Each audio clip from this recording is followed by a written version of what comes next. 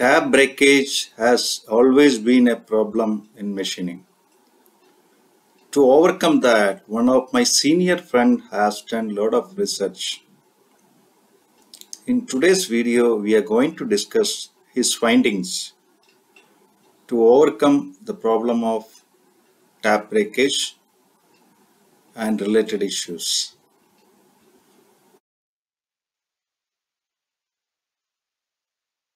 The person in this picture is Mr. Pradeep Khare, who has spent decades of experiments to find the reasons for tab breakage. And his findings are really interesting, and we are going to discuss that. So this is one of the sample part and the tab.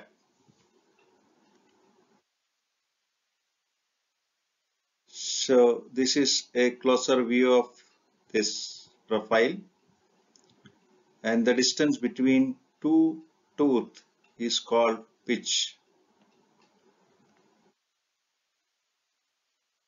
When we talk about thread, let us understand how a metric thread is designated and how it is done for inch. This is a metric thread example.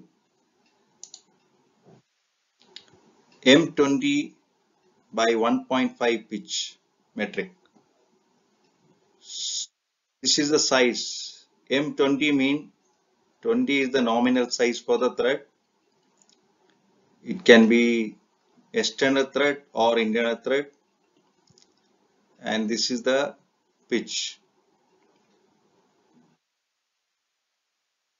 Same way if you look at an inch thread. 5, 8, 10 stub acme. So this is the size of the thread, and this is called TPI 10. This 10 stands for TPI, and stub acme is for the type of thread. So you can see the one which you are seeing in the picture is a acme thread. So it is a trapezoidal shape. Now when you have this TPI, that is threads per inch, how to calculate the pitch? So 10 TPI mean 10 threads per inch. That means in 1 inch you have 10 threads. So how to calculate the pitch? Pitch is one thread. So you can see one full thread is pitch, or it is the distance between the crust or root. So you know that 1 inch equal to 25.4 mm. Now if you divide it by the TPI or number of threads, you will get what is the pitch. So in this case the pitch is 2.54 mm. Now we'll see how the feed rate for tapping is calculated. There is a very important relation between feed rate for tapping, RPM of spindle, and pitch of the tap or thread. Feed is calculated by multiplying RPM and pitch.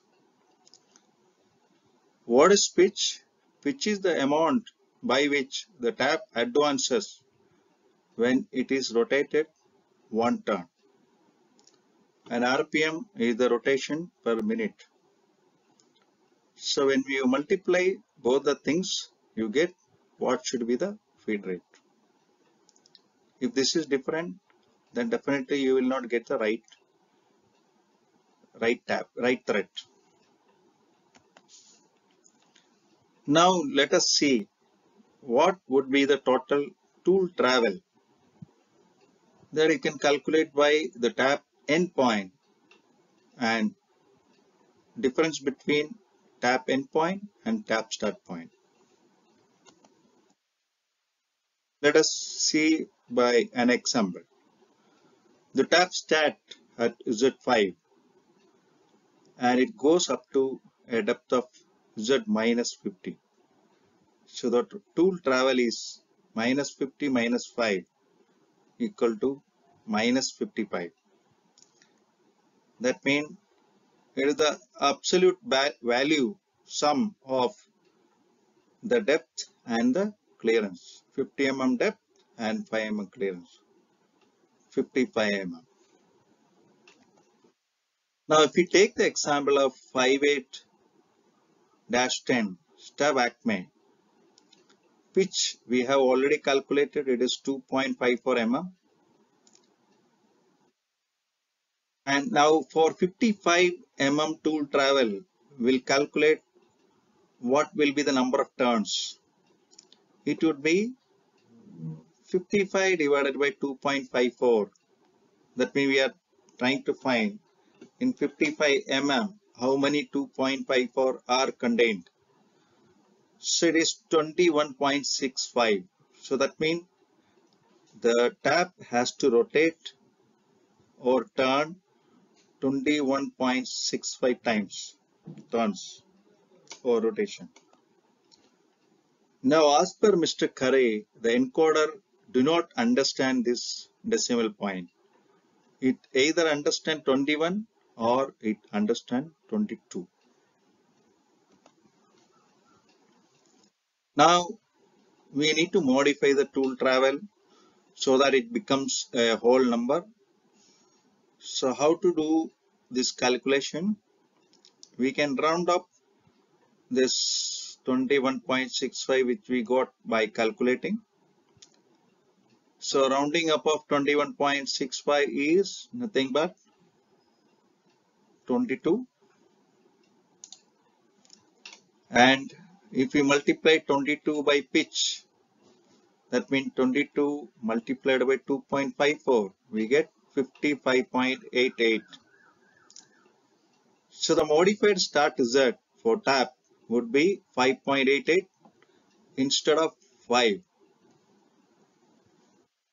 So here when we calculated it was 55, and with 55 we calculated the number of turns which was not a whole number. So we wanted to convert this into whole number. So now if you divide 55.88 by 2.54, you will get 22. That means 22 complete turns. So that encoder will not have any difficulty in making the complete turn, and the result would be a good thread. Now we'll look at the program sample. So the spindle command is M03S70. The start position is G0 is at 5.88, and the tapping command is G84 Z minus 50 R 5.88 F 177.8. Z minus 50 is the tapping depth. R 5.88 is the R point. That means even if this is Z8, the tap can come fast up to this and then start the tapping. So this is for Fanuc.